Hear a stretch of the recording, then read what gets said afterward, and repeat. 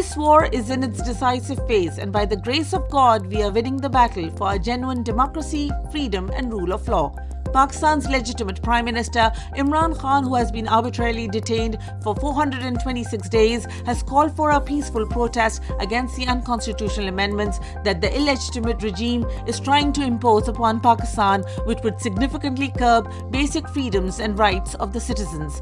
In his message to his nation, Imran Khan said that he is ready to sacrifice his life for this movement for Pakistan's genuine freedom, democracy, and rule of law. He vowed that he will never leave his people and his country. Mr. Khan urged the nation not to be afraid of any kind of sacrifice for the country's freedom. Imran Khan pointed out that democracy and the rule of law have ceased to exist in Pakistan, and the citizens would have to put up a strong fight for their restoration.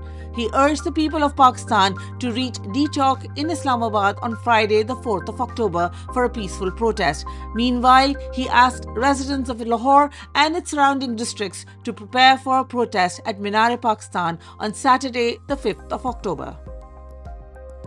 Tens of thousands protest in Islamabad despite extreme state brutality. The fascist regime in Pakistan, backed by the country's powerful military establishment, have blocked all cell phone services, roads, highways, and throttled the internet in the country ahead of Pakistan Tehreek-e-Insaf's protest in Islamabad. The Interior Ministry laid nails across the highway as well as dug up the motorway to dissuade the people of Pakistan from exercising their constitutional right to protest peacefully.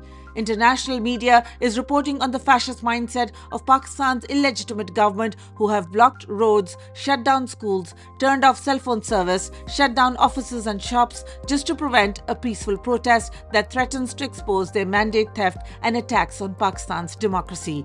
Despite oppression, tear gas, rubber bullets, and in some cases even live ammunition fired on the unarmed public, tens of thousands of Pakistanis headed from Khyber Pakhtunkhwa, Rawalpindi, and surrounding area to Islamabad at the call of Prime Minister Imran Khan to protest the imposed regime set to make unconstitutional changes in their bid to turn Pakistan into a constitutional autocracy.